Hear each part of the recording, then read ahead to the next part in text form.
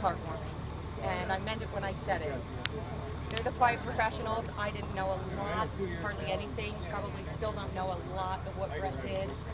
You know, he made it in a book.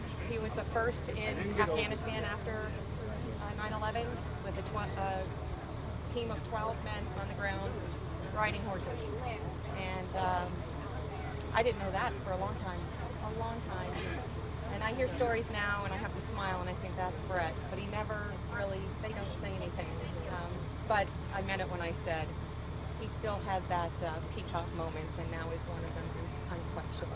This is mean for his legacy, to know that people that cross this bridge, walk across the bridge, are going to wonder who he was and what sacrifice he made.